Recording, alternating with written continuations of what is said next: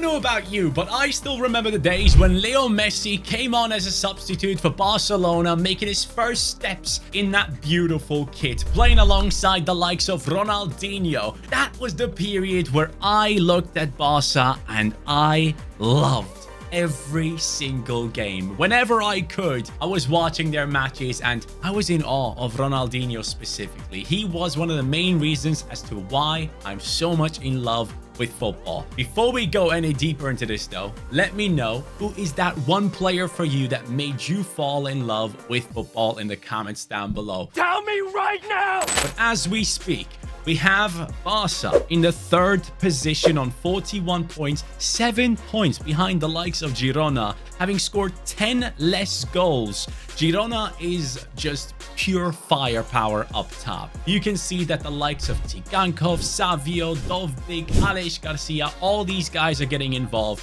But with Barcelona, there is clearly an issue when it comes to goal scoring at the moment, and multiple other aspects like the financial situation, the restrictions in the transfer market are not necessarily giving Barcelona fans a nice outlook into the future. There's more talk about players possibly leaving for good amounts of money to fix and balance their cash situation than actual amazing players joining Barcelona. So what we are going to be doing today is we're going to keep that financial restriction side of the game on our mind, try and work with the team that we have initially, and maybe make a few minuscule signings here and there. But most importantly, build an FC Barcelona squad that can not only go ahead and win the Champions League as the ultimate goal. No, I want to win the treble with this team. One season, multiple trophies. That's when Barcelona is going to be fully back. So let's start this journey. And also, let's try and bring in a couple of players that make us think about the good old days, the likes of Ronaldinho and such. I personally have watched a bunch of games of Barca this season, and I have to say, as a Bayern fan, it's just horrible to see what has happened with Lewandowski. Look, I understand he has become old, but in 19 games, he has managed to get 8 goals and 4 assists. The numbers don't look too bad, right? You have 12 goal contributions in 19 matches. But generally speaking, it feels like he misses so many big chances, and sometimes it just feels like he just isn't where he's supposed to be. His old striker instincts don't seem to be there. Am I wrong, Barca fans? Let me know what you think, because I've seen it on social media too. So many people are complaining about Lewandowski and are possibly looking for further into the future of who should be taking over that position. Obviously, Haaland and stuff is just dream talk. That's not going to happen with the financial situation. But there is something to be talked about with that position. And Lewandowski is someone that doesn't need money. The guy is absolutely filthy rich away from football. So I don't think he's one of those candidates that is going to go to Saudi. So maybe there's no Saudi money coming in for a team like Barca selling him. So that's another thing you got to keep in mind, because the whole Saudi thing is definitely a thing that somehow saves multiple clubs. Like Liverpool, they bought Fabinho and Henderson all of a sudden for decent amounts of money, and Liverpool was able to go out and buy a whole new midfield. So I don't really see that happening with Lewandowski, because he doesn't need the money, and I don't think he sees an attraction over there. But when it comes to players that I personally truly believe in, I like Rafinha a lot. I really, really do. I think he's an amazing player. I feel like sometimes he's a bit misunderstood in terms of like what he does on the pitch. But for me personally, Rafinha fits into Barca really nicely. Joao Felix did look good at times this season, but it seems like he's fallen out of the starting 11 again. Ferran Torres is slowly sneaking in a lot more. And yeah, they are apparently not going to be going ahead and buying him long term, because he's only on loan. De Jong clearly has been linked to multiple clubs, mainly Manchester United previously.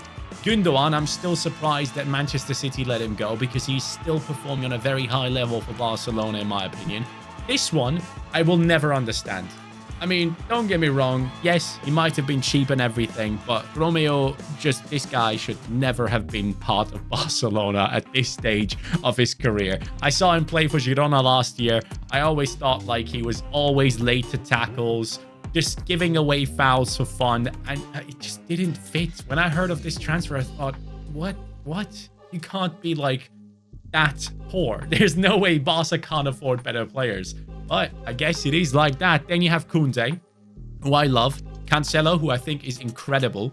I think moving forward, this guy is still one of the best fullbacks in world football, has had a little bit of disrespect towards his coming his way because of possibly some of the things happening behind the scenes and in the media when it comes to him. But yeah, then you have Martinez here, who has done a good job previously for the likes of Athletic Bilbao, but he's 32.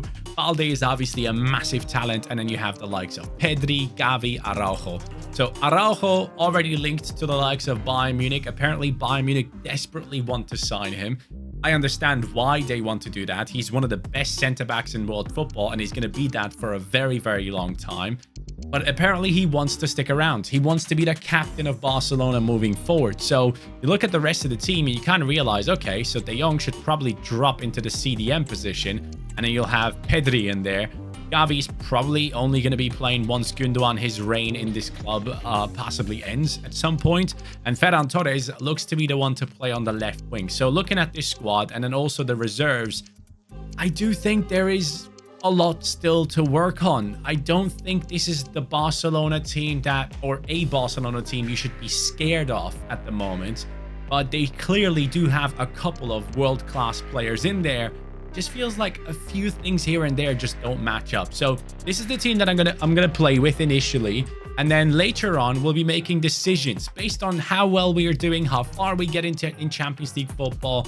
We'll go ahead and start spending money and starting that rebuild properly. But initially, because of the financial situation, I'm not going to be making any massive moves unless I sell a player for a lot of money. So my first season as a coach of Barca has come to an end, and they have won the league. 98 points, which I find extremely impressive. Only 2 losses in this first season, and Real Madrid in 4th. But keep in mind, Real Madrid have what feels like 20 of the best talents in world football.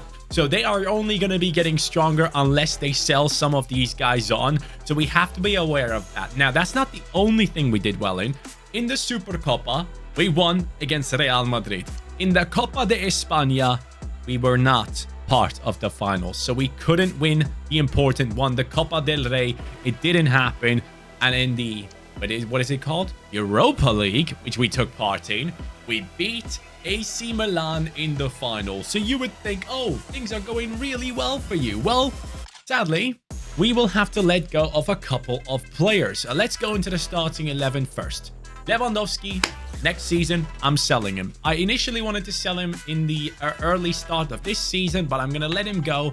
Now, clearly, he probably has tons of goals for us and assists as well, which we're going to take a look into later. But he's old. He's 35. So we're going to let him go and bring in possibly the next man for Barcelona to focus on. Now, what is incredible is that Ferran Torres has blown up to an 87. I love that. I am personally a big believer of Ferran Torres. I like him a lot. I think he's an amazing football player. And I just feel like he has never been able to really get that consistent play time, that coach that trusts in him completely. So hopefully we can work with him for multiple years to come. Rafinha up to an 85. Gundogan has, I believe, dropped to an 85. I think he was an 86. So that's another one that we're going to potentially move on. But luckily, we do have Gavi. So that is not necessarily an issue. But as I was saying before, some players are going to leave. Cancelo is going to go. His loan is going to expire. He's now 30 years old. So we're going to let him actually leave. Lewandowski will go. Felix will go. Romeo will go for me. Gundogan is also going to be leaving. And Christensen has also requested a transfer. So plenty of things are going to be changing going into the next season. But we fully are going to be starting to give this team a new face. So let's take a look into the stats before we go into that season and go crazy. Rafinha 30 and 6, Ferran Torres 28 and 12, and then Lewandowski actually didn't even outperform those two. I mean, if that doesn't tell you the guy needs to go, I mean, he's gone. 22 and 4, not good enough. Even Gundogan has 22 goals from centre midfield. Yeah, he's done. But a new face of Barca coming soon. Let's start making our first transfers. But keep in mind, we cannot buy the best of the best. We have to try and make some good deals. I was just going through some transfer dealings and realized that Pablo Gavi has gone ahead and requested a transfer. Yes, cannot block the bids for him. And that is probably because Gundogan was taking away his playtime. But we built up Gavi so he can take over now. So I'm hoping that we don't actually have to sell him on. I'm going to sell Gundogan, and then he's going to play a full season. And hopefully by the end of the season, he's going to say, yep, I'm open to renegotiating my contract. But the issue is, if he keeps growing, at 190 million release clause, it's going to be easy for some teams to trigger. So we got to be very careful. If he goes to 88, 89, that's not a good look. You can say that again. That's not a good look. Right above me, 167 million in transfer revenue has now come into the club, and I'll show you guys how all of that has happened. So we have let go of Lewandowski to, yes, Real Madrid. I have let him go to Real because I think he's going to be trash for him. So I'm just going to go ahead and weaken their team. You can get a 35-year-old Lewandowski. I don't mind. In before they actually win the league title ahead of us, because I just sold them the top scorer. But Christensen has left for 56.9 million to Atletico Madrid. He had requested a transfer. He's gone.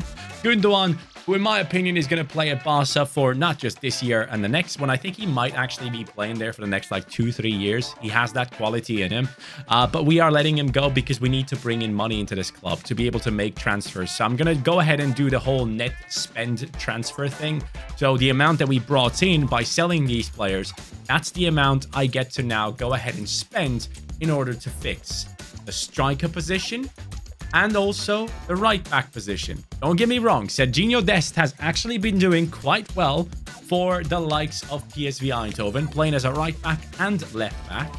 But for me, that's not the one, because at Barca he could improve himself. So I'm going to be moving him on and making a decision for that position too. So striker and right back, those are the key positions to begin with. For me personally, there are not many right backs that are offensively as good as a Joao Cancelo can be. But this one clearly has shown his qualities this season.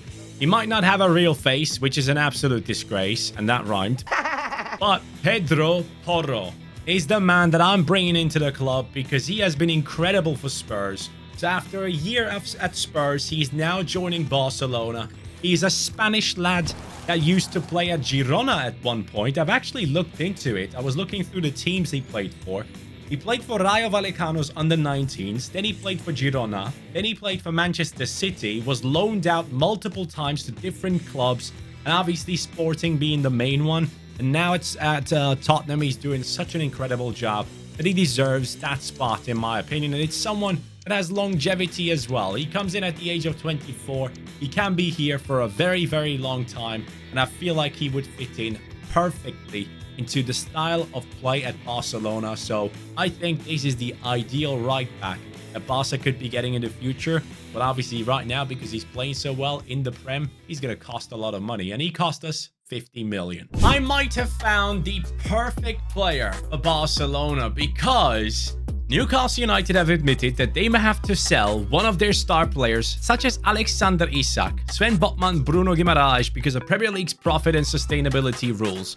Well, that is coming in quite handy, because Alexander Isak is a player that is tall, that is great in front of goal, that still has lots of room to grow, and could, in my opinion, still turn out to be one of the best strikers in world football. If he's not already in like the top 25, I'd be surprised. For me personally, he is. I love the way he plays, and it is someone that already has La Liga experience. He used to play at Real Sociedad, if I'm not mistaken. He used to play off the left. He used to play in a striking position. So this guy knows the league, and now he returns. Alexander Isak coming in for 80 million. We have spent 130 million after bringing in 164, I believe. And that is a great transfer window, if you ask me. And the good thing is, with a bunch of these players now returning from their loan deals, I mean, we have the likes of Pablo Torre coming back from Girona. We have Ansu Fati, who is now back from the likes of Brighton as well. Araujo from Las Palmas, I believe. It's really nice that we're able to stack up the bench with some decent players despite selling so many. So now the big question is this it? Is this everything that we can do with this Barcelona team? Or will there be issues in the future? Will some of these players actually leave? De Jong being linked with a move away for quite some time now. Pedri, I don't see leaving. I would be absolutely shocked if Pedri leaves at some point. Gavi, I can see go. De Jong, I can see go. Koundé, possibly, not necessarily, but Araujo is wanted by so many clubs. And with the financial situation of Barcelona, we have to think about these things as well. Like maybe one of these top players that every single Barcelona fan loves might have to go. And that's something that will change things up for us in further seasons. But for now, we have our team together. And sadly, things have not worked out. Gavi, his request for a transfer, his contract just wouldn't be extended. He now has joined Liverpool for 190 million. And that is exactly the thing I was mentioning just a second ago. So that means we have to bring in a new center midfielder into this team. The formation is going to stay the same. Or am I just going to move? Oops, sorry. Am I just going to move De Jong here and then actually bring in a CDM? Now, this CDM has to be someone that can be good on the ball. I cannot have another Romeo 2.0 in here. Otherwise, Barca fans are going to go crazy. So I need to find the perfect player for that spot. Someone that knows how to take the ball from defense and move it into more attacking positions with perfection. Xavi is known for wanting one player, and that is Zubimendi. And that is the player he is getting right now. This man has been linked to Barcelona so many times and has been linked to multiple other clubs. And after this season, if Zubimendi still plays for Real Sociedad, I'd be shocked. I mean, it is insane to see how many clubs are apparently desperately wanting to sign him because he's the next big CDM, the next Rodri, so to say. And for that reason, we're going to sign him. 45 million. Yes, Gavi left for a lot of money, but this one is a good one for us. Zubimendi, cheap compared to Gavi, plays CDM. He knows how to pass a ball, how to take the ball from defense and move it on to the number 8s in the team and possibly to the wingers as well. So for me, this one was just an easy one. He had to come in. He doesn't have an insanely high rating like the rest of the team, but I do think he's going to do a great job in here and he's going to fit right in. Now here we are at the end of the season and we are seeing that the team has made it to the Champions League final. So there is the opportunity of a treble. But the question is, has the team done it? In La Liga, first position, 102 points. We have scored 91, while Real Madrid have scored 86 with Lewandowski part of their squad, which means we could be there already. Supercopa, we lost against Real Madrid on penalties. Copa de España, if we won this, that means we have the treble ahead of us. But we didn't. Real Madrid have won it, which means there's no chance for a treble, but there is a Champions League final to be played, and we're going to watch it play out right in front of us now against Manchester City. Now, we have a couple of red cards, it seems like, which sucks, but we have won the Champions League on penalties.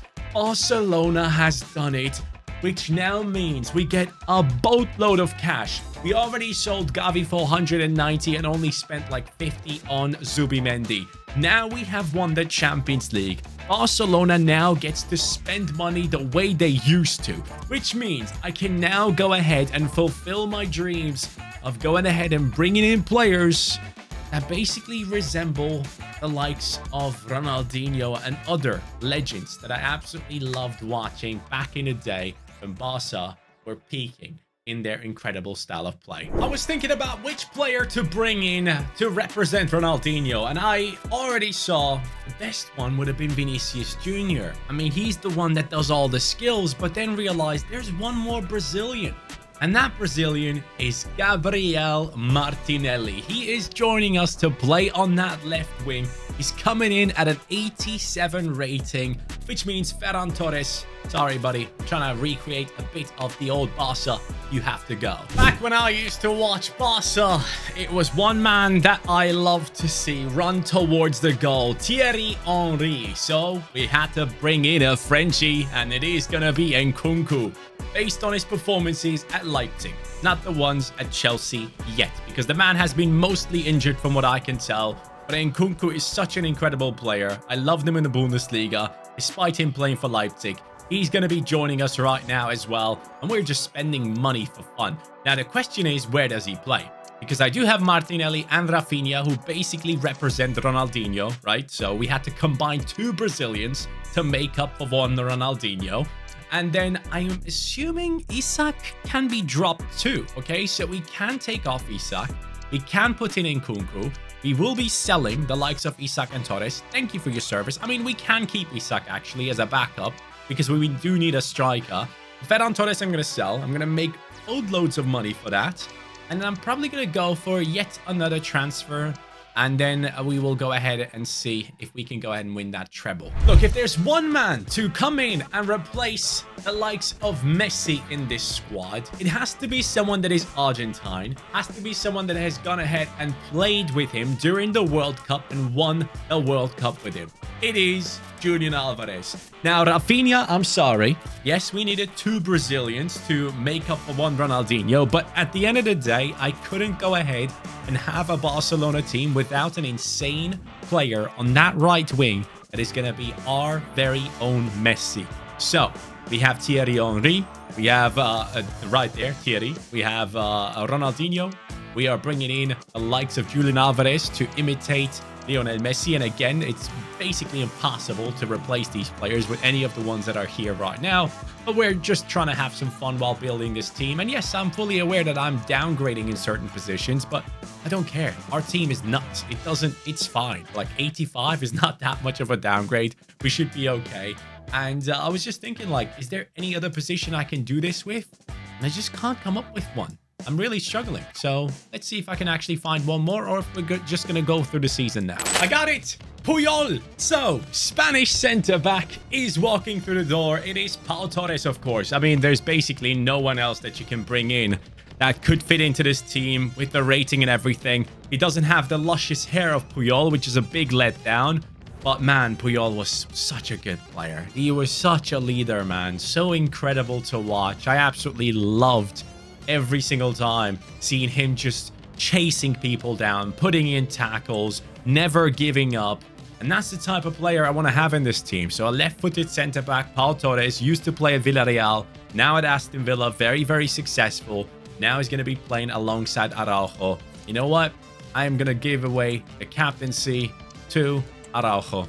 He should be long-term the captain of this team, or Pedri, of course. But all right, I think I'm done bringing in players resembling old ones. Now let's see what we can do with this squad.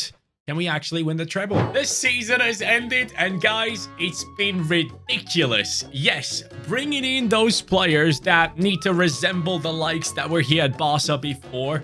Let's take a look at this team that we have built and the ratings. Martinelli 89, Nkunku and Alvarez the same. As soon as I changed Alvarez into a right wing, he went from 85 to 87, then kept growing. De Jong and Pedri holding down that midfield with ridiculous stats. Zubimendi now up to an 88. Pau Torres, not that much growth, I think only a +1. But defensively, Araujo is leading the line with his rating. The captain is doing well. And ter Stegen, by the way, 34 years old now. Still looking ridiculous there with the stats. And our bench has Isak going up to an 89 due to his great performance last season. Ansu Fati up to an 87. The guy is just coming off the bench constantly. Pablo Torre gone up, or what is his name again? Pablo Torre? Pau Torre? No, not Pau Torre. That's Pau Torres, the centre-back. Pablo Torre, I believe. We have him here. We have Dest. We have Araujo, Garcia, Peña. Garcia currently out on loan at Girona. Let's see what happens with that one. And I also had Rafinha here. Oh, I couldn't get rid of him.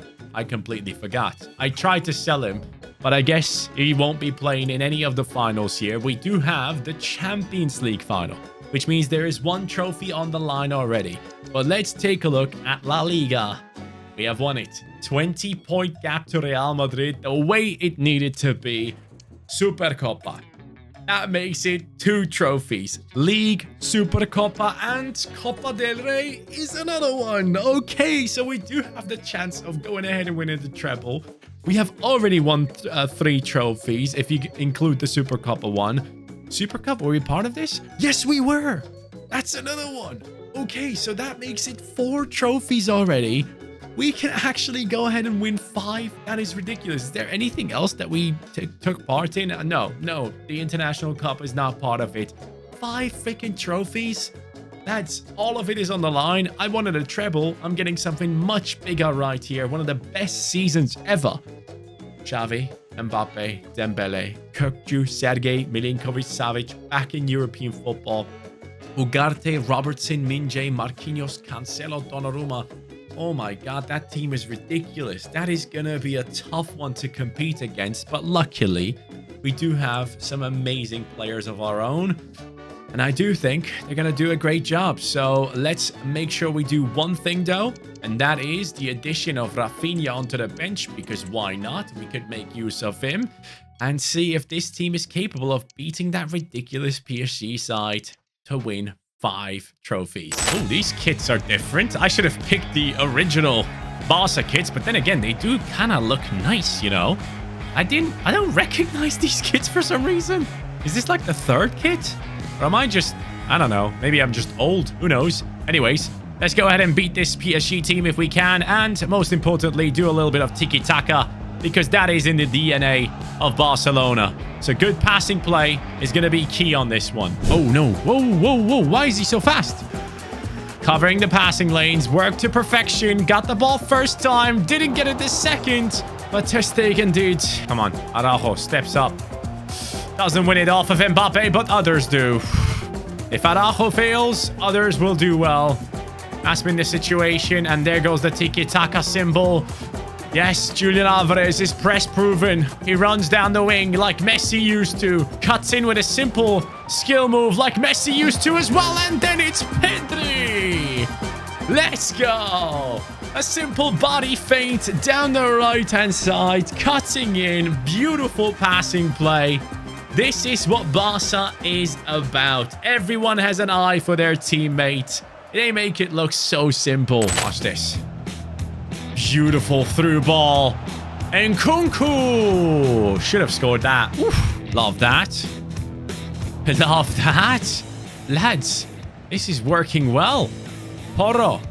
Into Pedri. No, that's not Pedri. Here is now Pedri.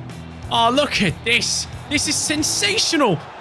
You gotta score that. Araujo is such a beast. Honestly, if Puyol saw his playstyle right here, right now in this game, he'd be a proud man.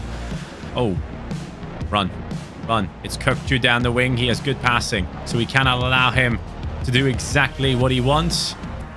And we need to step in with others. Mbappe is tough to stop. I would have loved to bring him in as the Henry replacement, but my god, he's expensive and insane. Wow, that was a good run of PSG, but we are still in the lead. Or are we? Are we actually? No, we're not. 1-1 it is. Barcelona sadly conceding. Xavi Simons, the Dutchman, scores. I'm so excited about his career, man. I'm looking forward to seeing what Xavi Simons is going to do after the loan spell at Leipzig, where he has been incredible, by the way. Oh no, not again.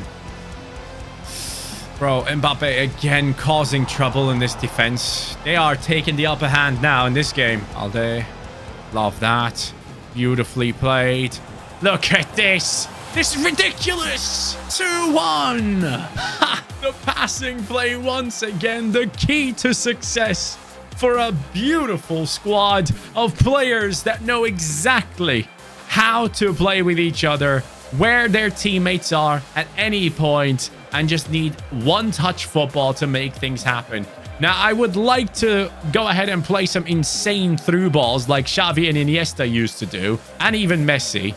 But my god, penetrating defenses on ultimate difficulty with through balls. If it's not a lobbed through ball, it's so hard for me. But here goes Zubimendi. He's just sprinting through. Zubimendi has had enough being a number 6. He just wanted his own goal. Wait, no. No way. Beautiful. We intercepted that. Incredibly. Ter Stegen, you're so good. I don't know where he pulls those saves off, man. Even in real life. Like, the stuff that he does. People like him and Alisson. It always make me wonder, like, how did you pull that off? This is not good. Mbappe inside the box. 90+1 now. 90+2.